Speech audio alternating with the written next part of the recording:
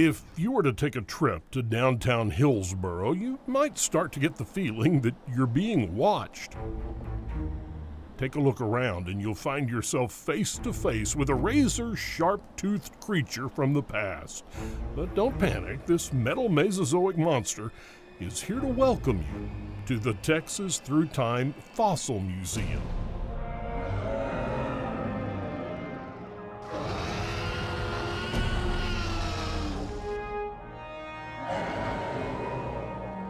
Texas Through Time, our mission is to present the entire paleontological history of our state and our region at large. So obviously there were no state lines or borders or geographic areas during the Cretaceous in our ancient history. So we present fossils from New Mexico, Oklahoma, Arkansas, Louisiana, because it's part of our regional history here. So from the smallest little invertebrate sea creatures, plant fossils, to some of the largest, most impressive dinosaurs of our state. From mammoth toe bones to the cervical vertebrae of a Dimetrodon, Texas Through Time is a dinosaur lover's dream. And it all started when museum director Lujan had his very first experience with these Jurassic juggernauts.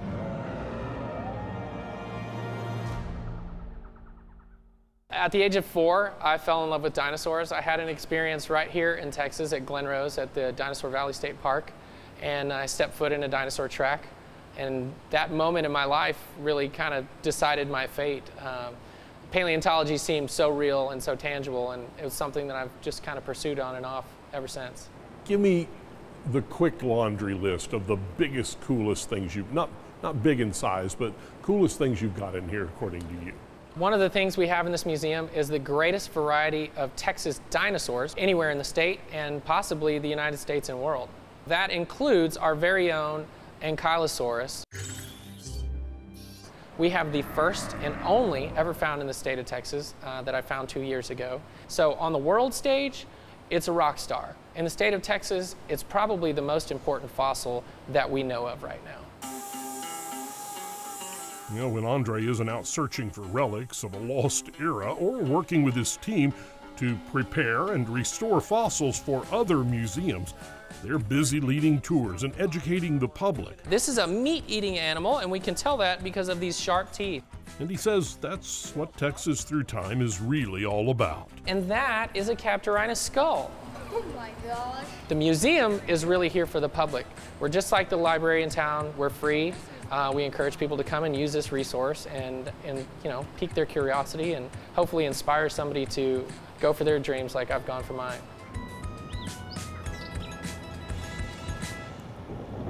I have this replica here of a Tyrannosaurus Rex foot, and you see this bone huge. Right here in the middle. That's what that is. The metatarsal. So here we have the middle metatarsal of a giant tyrannosaur from the state of Texas. So maybe we have Tex Rex. You never know. Ooh, I like the sound of that. Don't take this the wrong way, but are you eat up with paleontology? Yes, I am. I'm a paleo fanatic. Yeah.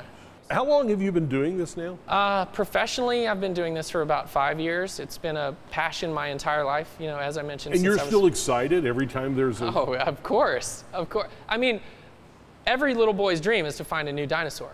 And having done that already, I'm kind of like, well, what do I do next? You find more new dinosaurs. That's what you do. It never loses its allure. These fossils are important, and you know why? Texas has the greatest diversity of Permian fossils anywhere in the world. Taking a walk through the Texas Through Time Fossil Museum is a lot like walking alongside the great Tyrannosaurus Rex or the mighty Brachiosaurus.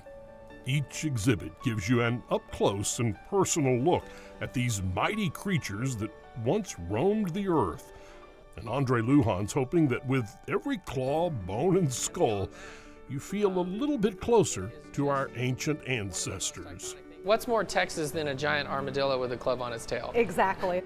I think true excitement is infectious. It's contagious. You know, anybody can raise their voice and exclaim things, but real excitement is something. It's like a smile. It just spreads. But putting paleontology in the hands of our visitors, putting a dinosaur tooth or a claw, or allowing them in the lab to see how we prepare fossils and giving them the opportunity to hold a tool and do that work with us is something that they'll remember for the rest of their lives. And it may be that, that moment in time where they decide, I want to be a paleontologist, like the experience I had when I was 4 years old. Do you think this was a plant eater or a meat eater? It's pretty small. Meat eater.